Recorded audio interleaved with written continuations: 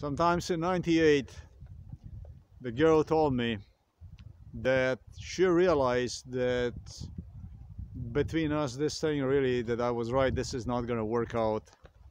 She told me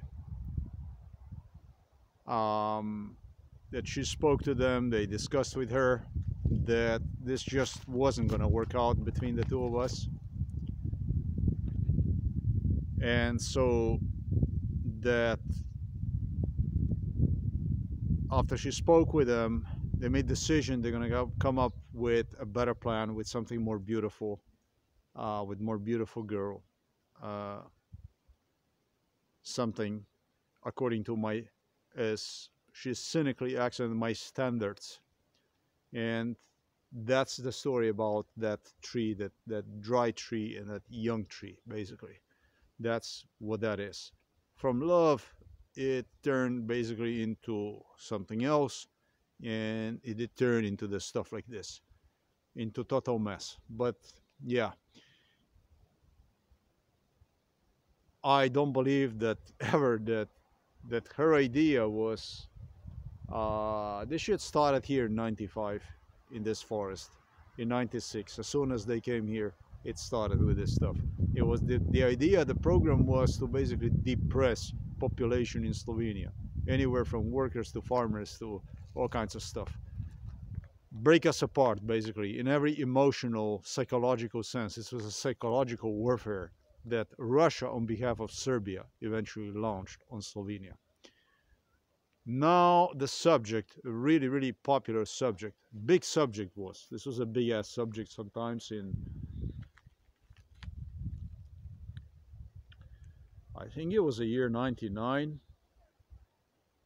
It might have actually been maybe even 2000 when I grabbed this guy. It was a Russian guy for whom everybody said he's a gangster, that he's a gangster, and he had a store right in front of my store over there in Miami. And he would go inside of the store and he would tell my ex-wife, Ecuadorian, Indian, oh, this is the stuff you buy from me, you understand? Here, boom. He threw some merchandise, electronic equipment, this, and it appeared to me that she was afraid of this guy. He just brought the stuff, throw it. She had to sign him a paper, and she owed him a money for whatever price he wanted, that this is the way it's gonna be. And I told him, I looked at a little bit that paper and I compared the prices, and I realized that this was like totally not affordable, this stuff.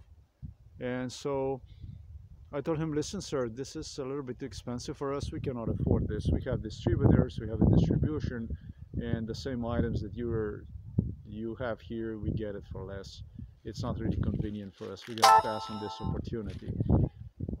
Then he started to threaten. Then the only thing I did was I took his stuff and I put one outside of the store. Then he became physical, and I grabbed him and threw him literally out of the store.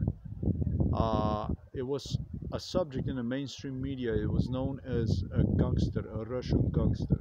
This was in '98, a Russian gangster, a Russian gangster. Everywhere in the media was a Russian gangster. Then all of a sudden, I think it was like 2001, you remember? All that disappeared from the media. There was nothing you could read anywhere about the Russian gangster anymore. Well, what the hell, in 2001, right? 9/11, you remember 9/11?